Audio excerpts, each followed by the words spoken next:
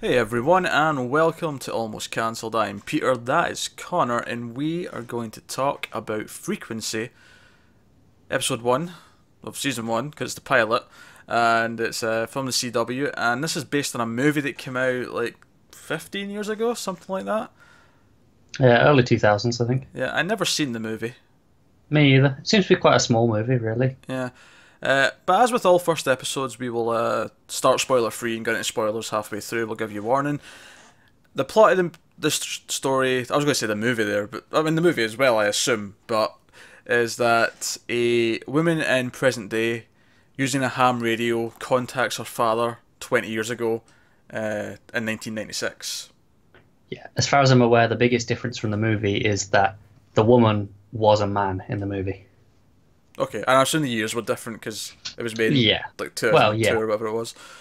Uh, Honestly, one of the first thoughts I had watching this was this weird feeling of time. I was like, wait a minute, because the character mentions she's 28, and I'm like, wait a minute, that's only a year older than me. And it felt surreal that I'm now watching TV shows where the main character, who's a detective, is in my age range. It's just And this, here you are. and here I am doing nothing with my life. Yes, thank you for that. No, but it was kind of, it was weird because like they said 1996 was 20 years ago, which it obviously is if you actually think about it. But it was like that doesn't. I was like that doesn't seem right. I was around in 1996. Do you know what seems weird to me? What? Were people still using ham radios in 96? I can tell you they, at least in movies and TV they were because Contact starring Jodie Foster was around that time. That was Alright, I'll allow it. that was 96, 97, something like that. So yeah, Fair enough. I'll allow it then. It yeah. seems like it's something that was like another, 10 years before that when you think about it. But I think certain professions still used them, and I think it was certainly people who did it as a hobby, as her dad did. It was still mm, very much a thing. It's probably still a thing today. There's probably still people who that probably is, yeah. like to tinker with them. But that was just one of my first thoughts. I was this weird feeling of like, oh, crap, this is weird. I'm like practically the same age as the main character. So when she's thinking back to her childhood, I'm like, I was about that age in 1996. This is kind of weird. Oh. Uh, but people in the late 20s can probably sympathise with that right now. Uh, which you're not quite there, but you're not far off. I got what, 5 years or so? I'm Just good. just you wait until Yeah, that's not gonna like take long, is it? no, just you wait until 2022 and something like this comes up. You'll be feeling the exact same thing. Well, I'm 22 now, so. No, 2022, the year Oh, right. 2022. Right, I follow you now. I was like, 2022. I thought you were doing like an age range. I was like, what? I follow Anyway, you now. Connor, did you like the episode? Yeah, it was all right. I mean, it suffered from a lot of pilot issues, I think, but overall, I quite like most of the ideas. If they are feeling a little overdone at this moment in time. Yeah, I will say that it did occur to me like halfway through this episode that a lot of the things I was thinking about and seeing, I'd already thought about and saw in Timeless, and we're already kind of seeing it in The Flash. Like, there's a lot of things doing time travel right now, and doing a Yeah, lot of similar kind of themes and ideas. That said, though, I did kind of like it as well. I thought some elements felt a little bit rushed, and that just kind of comes with a pilot. When I feel like why do no networks do the double pilots anymore? It used I to don't work know. so well. I Lost, th I Fringe. think it's because they're so set in like this followed Arrow, right? Sure, yeah. So they're so set in having Arrow in its time slot because it's one of their big hitters for the network that they can't afford. They don't want to afford to push Well, something a week. it's easy. You just start this a week earlier and give it the full 2 hours. Mm. I mean, you could do that, but why would they think like that far ahead? Because that would involve people with brains. But it just no, like I don't get it. Like they used to do this for everything, Yeah, especially sci-fi shows that had these sort of like weirder big premises. ideas. Yeah, Yeah, like they would get the 2 hour pilot, and it would give it time to actually sort of set up the plot without feeling rushed because it'd have the full length of it to do that, and then I feel I like wonder. You know how you just mentioned it was particularly sci-fi shows. yeah, I wonder if they feel like now audiences have had so much sci-fi over the past like 5, 7 years, whatever, that we're kind of just okay to roll with it at this point. That we don't need as much time to get our heads around the core ideas as we used to as a general public. Yeah, but that's not my problem. Isn't that I'm not understanding the ideas. My problem is that they're not presented in a pace that feels natural. Yeah, So no, doesn't help with that. if that's their argument, then it's just bollocks. No, No, the it's problem fair. is the pacing, and every single one of these pilots feels this way. It Timeless felt this way. Even the Flash, when that premiered, that felt that way. I was like, this should have been 2 hours. Yeah, no, it's the last 2 or 3 years. It's been a common problem. Yeah, every pilot's felt like they're squeezing too much setup in one episode. It's just a thing. But anyway,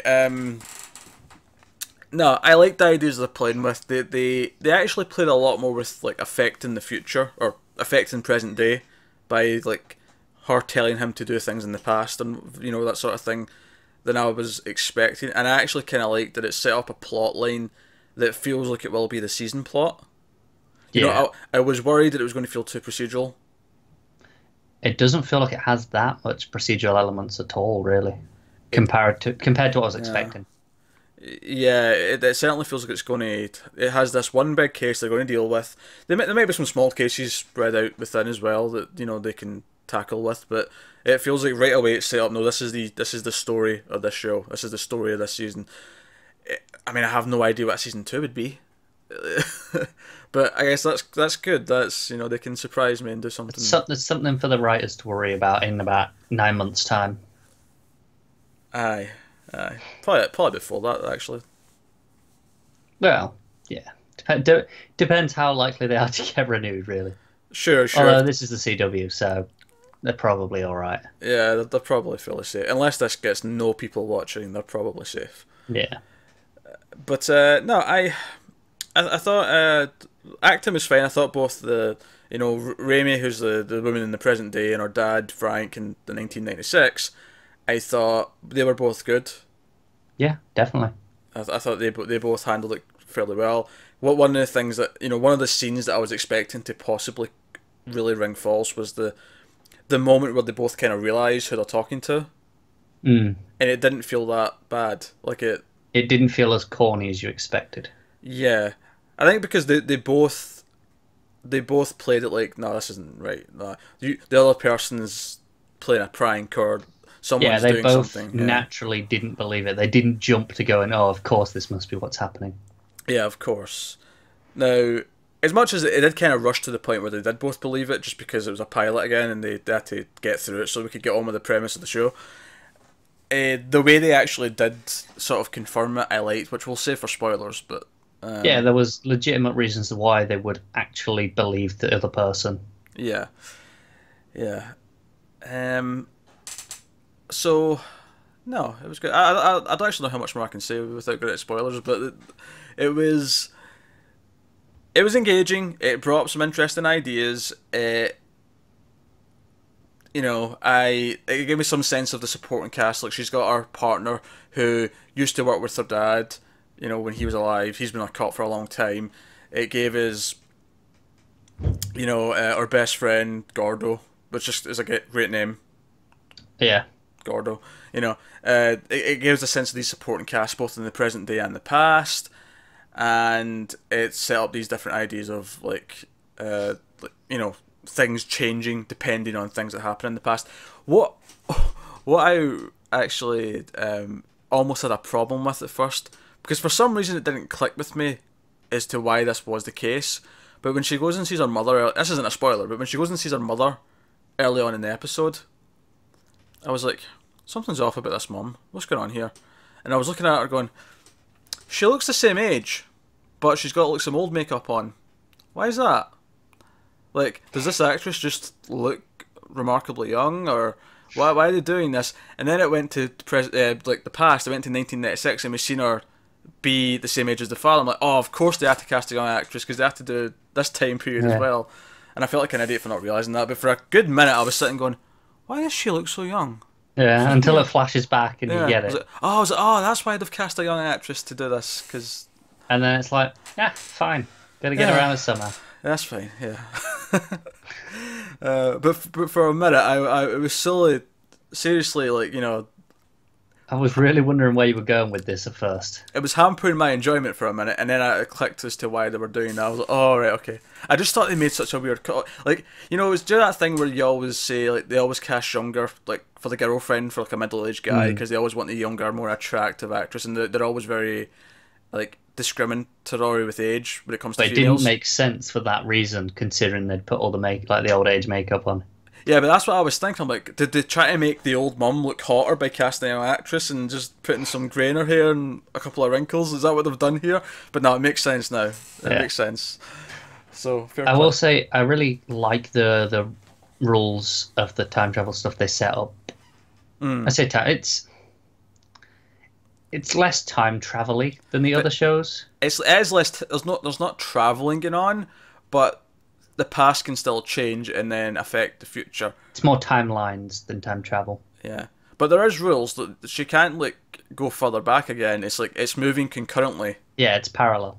Yeah, it's parallel. It's exactly 20 years apart. So the date that it is in the present day is the date it was in 1996, and when the day changes and moves forward, it does the same in the past. And it's Yeah, I feel like the rules are really well established and they're Yeah. decent rules, to be fair. yeah, they're not bad, and you know, I'm sure we can pick holes in them as the show goes on and as the review Sure, stuff too. As well. I feel like I can do that with pretty much anything with time travel rules. Yeah, so I would say it's worth checking out. This could end up in a great show. It could, or it could just be okay for Yeah, forever. it depends what route they go going forward. If they kind of really play into this overarching story and go with that and the impact of things in the past affecting things, I think it could be really great. If it gets a bit procedural, I'll probably lose interest though. I can see it being a mix still. I can still see them doing like. I can Like- see a mix. I just mean if it gets too procedural, I can see losing interest. I'm pretty sure episode 2 will be a smaller. I mean, they'll mention obviously what's revealed towards the end of this episode, but I feel like episode 2 will probably be a smaller thing that they can solve in one episode Probably. to set up the idea that they can fix things and whatnot. But no, so far I'm intrigued, so I would recommend checking it out. So I think we'll go into spoilers now. So full spoilers for the episode 1 of Frequency. So. Her dad died, right? He died like the day after her birthday in 1996 because the episode starts on her birthday in present day. Yeah, maybe it was 2 days later. 2 days, you know, Yeah, whatever it is. But it was right after her birthday, and she starts talking to him over the radio, of course, and they do the whole thing where he plants something in the garden, like he used to do. Yeah, because she used to put a flag. No, he put the flag to say it was there. Yeah. Yeah, and she finds a picture that he's taken with a newspaper, and it sort of like confirms, like beyond a shadow of a doubt, that somehow they are talking to each other, 20 years apart. And she did it with the baseball. Yeah, it was. Yeah, she like told him all these scores and Yeah, all these famous games and stuff. Yeah, And he was like, nah. yeah. So that was all fine. But the actual plot of what's going on though is he's supposed to be killed in a couple of days because he's an undercover cop. And we find out that he's going to be set up. There's actually the cop that's overseeing him is actually paid off by the bad guys, and he's setting up to be murdered. And because she warns him and says, "Oh, you're shot at this location," and that he doesn't believe her, he like freaks out.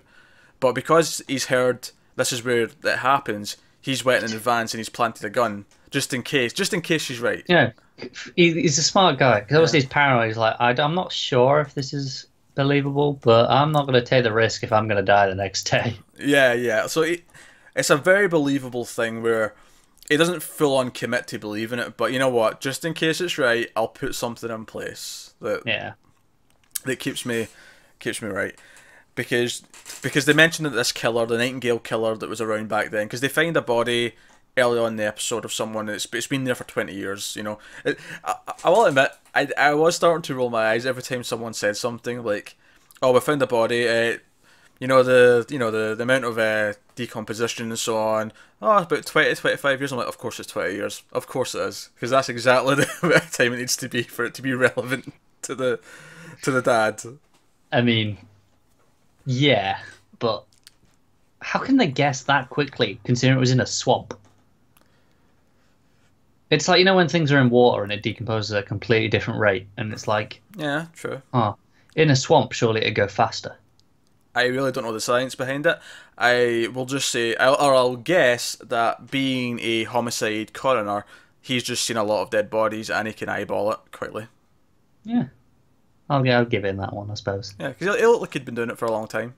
He did, because he was obviously around when the night he was on the case the Exactly. first time, Yeah. like when this was actually happening 20 years ago. So And he also found the beads as well, which was the calling card. So maybe he's seen that first, and he looks like goes, yeah, that matches up, and that looks about the right time. yeah, it's So true. there we go. We've solved a case there, Connor. What would have happened? Because obviously he was like, "Nah, I know about these rosary beads because I was here, and this wasn't like official. It was just I kept in the records." But if they found his body and he'd gone, right, there's rosary beads, how long would it have taken them to check this against all their? Because presumably these 20 years ago would have been paper records and stuff. How long would it have taken them to check against that to see if this matches anything? Or would they have thought to check against something like that? Would they have gone, oh, okay, Ton, to be fair, they didn't say they kept it out of the records. They said they kept it out of the press. yeah. But I mean, would they think to go and check against all their records, and then how long would that take to go? Oh, this was this serial killer. If in this scenario, no one who worked on it then was still working now. Well, we know at least one detective was around back then, so chances are there would be someone around. And if there wasn't, once they'd figured out how long the body had been there, they'd have a time period, they'd have a time window to look at. It would narrow it down, obviously. Yeah, fair enough. Just seems convenient. Sure it is, but like I mean, this would be no doubt. Like, and this happens in real life. They'll find a body that's like part of a previous crime spree like years ago, and Yeah. they'll eventually match up. Just wondered how long it would have taken and Oh, probably how much. a month, 2 months, something like that. Uh, Time, good bit of time. oh, that's all right. That answers my question. Okay. Yeah, where was I going anyway? Yeah, so they found this body and. Aye, so we hear about this Nightingale killer that was active back then. Now, it's not actually related to the dad in any way, other than it was happening around that time. And the body itself is of a nurse. Yeah, because Nightingale Killer always went after nurses. Yeah, and the nurse that they find, the body they find, is someone who worked in the same hospital as her mum, Just who's a occurred nurse. to me. It just What? occurred to me that's why it's called the Nightingale Killer. Nurses, Florence Nightingale. Yeah, you didn't get that? It just clocked in my head. I was like, what? If you turn this video off and never come back, I don't blame you people. I really don't. I didn't think it mattered. I was like, okay, that's the name. Who cares? Jesus Christ. It just clocked in my head though. Okay. Connor's not playing with a full deck today. So right, so we've learned about this killer who goes after nurses, right? So anyway, so he survives. He still gets shot, but he doesn't get shot repeatedly and dumped in a river like he did before. And when this happens, Raimi gets like all these weird new memories flooding in of like these memories of her dad being there when she like graduated police academy and stuff like that, and all these different like, life events, and it all came flooding in. And she even mentions, she actually clarifies something really quickly that I was not confused but curious about. Was she's like, oh, I've got all these new memories and all these old memories all sort of coexisting. Yeah. And I was like, okay, right, because I was like, is she forgetting everything else then? Or like, is I guess it's one of those things where because she was the cause and effect of the change, essentially, Yeah, it's a because she shame was directly involved. it's the same with all time travel stories, and the Yeah. person who does it always remembers the original timeline, Yeah. and everyone else. Something you just have to go with. Yeah, it does. Well, it would be really unfulfilling if she did forget everything. It would, because she wouldn't know what was changed. It wouldn't have any impact. Exactly. So she has to remember stuff, and she finds out her dad is still dead in present day because he died in a car crash like 5 years ago. Still, he got an extra 15 years. It's not bad. Yeah, and she's now got a life, like 15 years worth of memories. Yeah. He got to be there while she was growing up, and he went to graduation, and all the other various things. So it's not bad, right? It's all a young death. I'd still call it a victory, though, overall. Yeah, so it's 15 more years than he had. So it's a plus. Although, of course, now she can just go on the radio and say, by the way, on that day, don't... That's what I was just thinking. I was Yeah. like, if she does that, can he just not crash? Yeah, she very well could. Unless he dies of a natural cause, she can keep fixing Yeah. it, potentially. But given that it runs in real time, it won't be until she's in her mid, like, 40s before she has to... That it'll fix it. She'll have to tell him, yeah. Well, no, because if she told him, she's still in '96 now, right? But if Uh-huh. she told him in '96, he'd go, right, when I get to that day in what, 2011, he'll just mark it in his head. Go, Oh, right. well, okay, sure, she could tell him just now, sure, But as soon as she told him, it would take effect, surely. Well, no, it wouldn't. Oh, you Because it think doesn't, he's... because it doesn't work like that in this. They're running parallel. We've seen yeah. this. They've clearly shown this the rule, is that they run parallel. It's not like as soon as she tells them the entire thing changes. It didn't actually change until the we actual watched him event. do it. Yeah, you're right. They're running concurrent. They're not running. Yeah. The past one isn't always finished just because we're in present day. But this, Yeah. yeah, Smart rulemaking. yeah. So no, yeah. So she could tell them just now, but it would more likely be a case of you might as well just remind them in like 15 years. Just Yeah. day before. Don't take the car out. Yeah. Do you know what? Have a nice little walk. But no, then so began the sequence of her constantly running into people, and I could see all these things coming, like, because they telegraphed that the mother is actually going to be killed, because we see the mother and the daughter going to see the dad at the hospital, and they're leaving, and you get this moment where you see the nurse hand over something and gets her to go and take stuff, and we see the guy with the beads behind them. And you get, okay, right, so the killer's going to target her, and this is going to be the consequence. Because she saved him, like, fate has to take someone else. It's like a Yeah, it's. balance.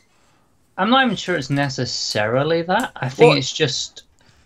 I'm not necessarily saying it is that, but that's immediately what I thought of when we seen that our mother was going to get killed as a result. See, I don't know, because obviously there was someone dead already, so the mother has just replaced someone anyway. So it's not like it's an extra one. True.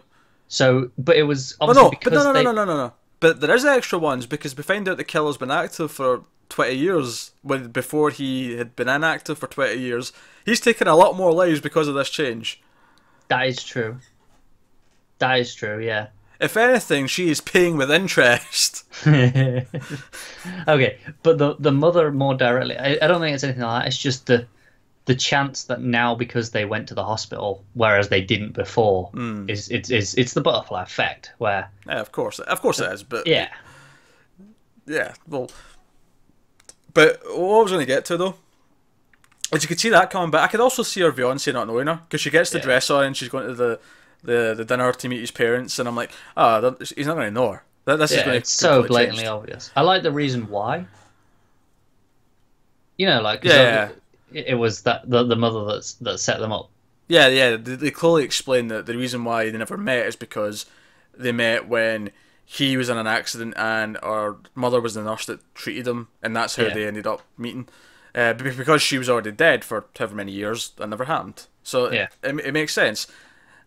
Which is one of the things when we're talking about Timeless, not to spoil that, we won't spoil that show because we're not reviewing that show right now, but one of the things we talked about in that was how, there's all these butterfly effect things at the end of the episode, and we don't know exactly how it affected it.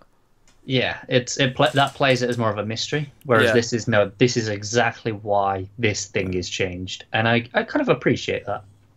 Well, it's just nice that they're both doing it differently, even though they're both playing with similar themes. Like, That is true. One of them's treating the actual time things as a mystery, whereas this one's, the time things aren't a mystery. That's very clear. But what is a mystery is, who is this killer and why is he? This is more of just a murder mystery that happens to have some sci-fi elements. Yeah. So, and we find out the body she found instead was her mother's, which again I could clearly see coming, but it worked. It was like, it makes sense. So Good man. yeah, it was. And I also like when she goes back to her her garage, or sorry, her garage. Which, by the way, I noticed the English character in this said garage, which I thought was funny. Yeah, I thought it was weird. What I liked about it though when she came back is you see that, like, she's been investigating the case of the killer, because she's obviously, even though she only like is getting her memories back of this like new timeline, she's clearly been obsessed with it and Yeah. investigating them. Yeah, it's because obviously they said even though they never confirmed it until now, it was thought that this was the Nightingale killer that got her mum anyway. Yeah, because obviously they never found her body. Yeah, but obviously nurse disappears that time. They're going to assume. Yeah. So that's probably why she's fixated on it. So we end with the nice moment of her talking to herself as a kid because the dad's still in the hospital in the past, Mm. and she ends up talking to herself, and herself's asking, "Are you an astronaut?" And she has to sort of like tell your dad the friend on the radio says they need to talk right now, and it's that final nice moment where she looks out into the garage and the light of the radio's lighting up because apparently whenever he goes onto it the entire thing lights up and the room lights Yeah. up. Do you know what the one I really liked was so when the young her takes the radio to him in the hospital and he winks at her and it means that she gets the memory then of him Yeah. winking at her and she's the one that gets it in the present. I thought that was quite cool. Yeah, he's like proud of her because it's actually her doing it for her. Yeah, it's Yeah. a nice little touch. One thing I actually do want to bring up is you said to me like before we recorded Mm. that you really hated the sort of the montage playing under the Wonderwall song Yeah. by Oasis. Partly because you don't like that song, but partly because It's because it's always Wonderwall. But you know what? I'm going to defend it here. Okay. When that happens, when the Wonderwall kicks in and we get a little bit of a montage, that's when we first properly go back to 1996 and Follow the Dad, and that song is from that time period. I get that. It's so cliched. But that's the point. You instantly know what time period it is because the song is such a famous song from then. I know. It makes But sense. It works. it does, but I can't excuse it. I'm sorry. Would you want a Spice Girl song instead? Yes, I would. Well, you're just wrong. You're just wrong in this case. No, but in all seriousness, I just think Cuts to 1996. All you hear is Zigga Zagga and whatever else. I'll be so down for that. No, you're wrong. Oh man, Just I'm because disappointed now that it wasn't that. just because there's ginger representation in Spice Girls for you, don't. Yeah, very diverse, very ahead of their time.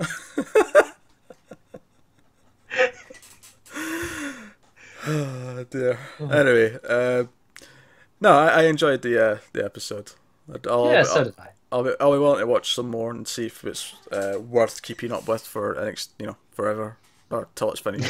Forever. That's a one hell of a commitment. No, I'm not going to commit to forever. No show should run forever. Hear that, Simpsons? No show should run forever. Yeah, the only exception I have to that rule is Doctor Who. In fact, speaking of Simpsons, Simpsons was already on like season 7 by the time this. Well, yeah, when in the past of Yeah, this, in 1996. Simpsons was already like 7 years old by that point. Simpsons was basically as old as she is. It is, yeah. In fact, Yeah, Simpsons had its first episode the year I was born, so there you go. It's as old Yeah. as me, so. stupidly long. Isn't it? Alright, guys. I guess that'll wrap us up. We actually went quite long in that, so apologies if we droned on a bit more than we usually do, but I guess we're just in that mood. But thanks for watching. Let us know what you thought of Frequency in the comments below. Like and subscribe and all that stuff. It helps us out a lot. Get us on Twitter at mailed_fuzz, and keep watching TV. We'll see you next time.